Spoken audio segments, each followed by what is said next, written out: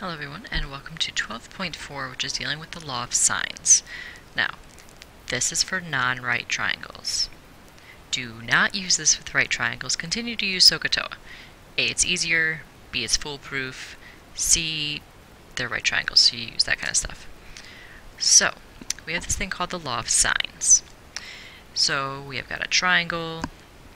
They'll give you 3 pieces, and they'll expect you to find everything else.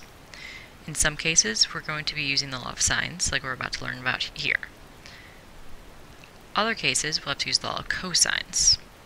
It all depends on what you're given.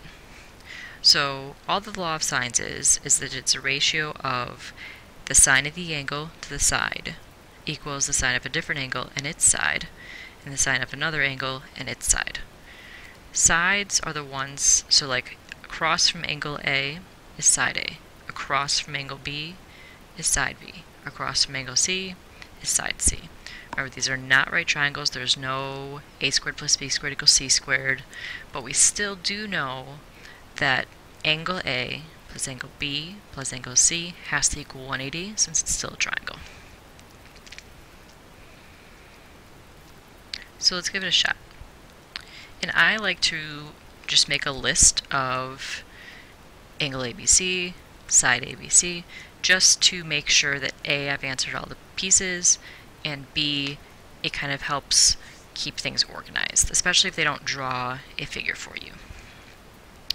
So, we are looking to find angle A first, since that's easy. I know that all of my angles add up to 180, so for angle A, if I take 180 minus the sum of my other 2 angles, I get 27. My answer for angle A must be 27. Now let's start working on our sides. So, I have both pieces of B, so I'm going to use the sine of 53 over 9, sine of my angle with its corresponding side, equal to, I just found what angle A is, and I don't know what side A is, so I'll leave that as A. At this point, I have a proportion, so I'll cross multiply. So A sine of 53 equals 9 times the sine of 27. To get A all by itself, we'll divide by sine of 53.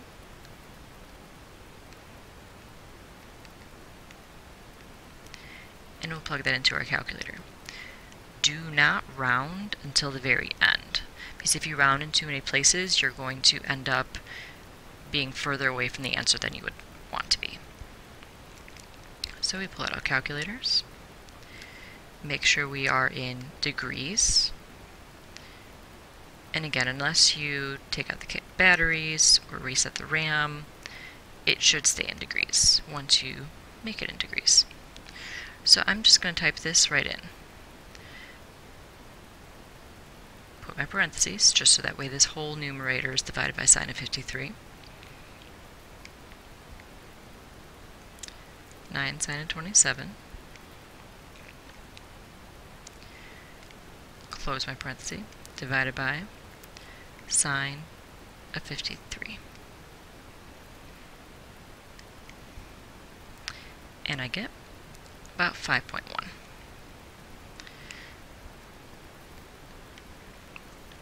We're going to do the same thing for side C, because again, a squared plus b squared does not equal c squared. So I'm going to use that same sine of 53 again, just because, though I'm quite positive 5.1 is correct, I don't want one answer to necessarily depend on something else I had found.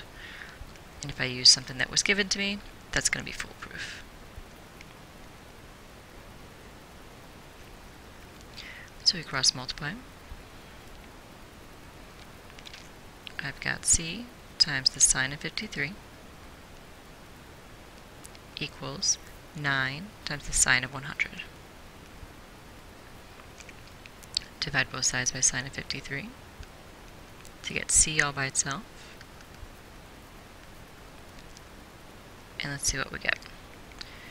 If you aren't good about remembering with parentheses, do each piece separately. Do 9 times the sine of 100.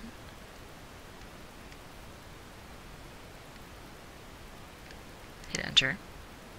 Then just hit divided by sine of 53.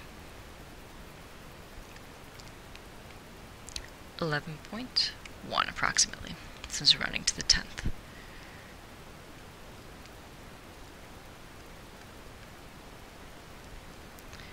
So, those are my 3 answers. I've solved my triangle. I have everything I need. Sort of related to the law of sines is a method of finding the areas of a triangle that are not right, that we don't have a height given to us.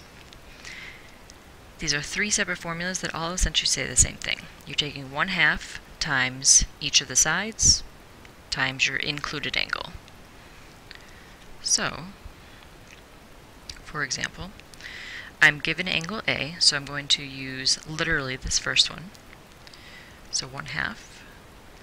One side is 6, another side is 3, and I want the sine of 25.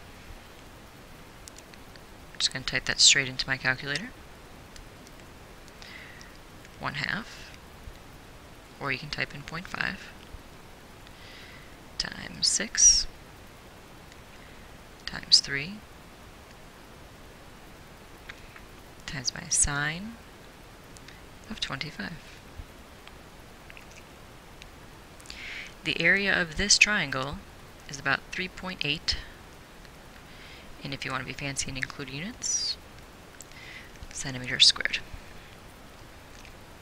That's about it for this section. We'll look at maybe 1 or 2 examples in class, and I'll see you then.